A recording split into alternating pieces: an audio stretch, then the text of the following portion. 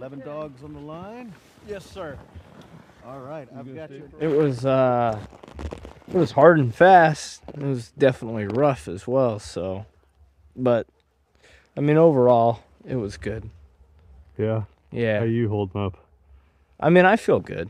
I mean, I've been having fun and feeling good from the start, so now it's just kind of, it's been one little thing, you know, with the dog, and this, you know, one small sore thing with this one and another, and so now it's kind of like compiling, you know, and it's just a bunch of little minor stuff, and just trying to get everybody back up to speed. But I mean, they're all doing good and working hard and eating phenomenal.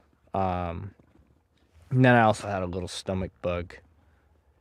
That happened today, or well, yesterday, and so I had to drop a dog. But so we'll see if that spreads throughout the team and how that goes, because I've talked with some other mushers, and it seems like if they get it, they definitely won't eat for, you know, about 24 to, you know, 48 hours or so. So Take your 8 here, and yeah, I mean, I'll take my 8, and we'll I'll be spending a lot of time out here with these guys and just doing some maintenance.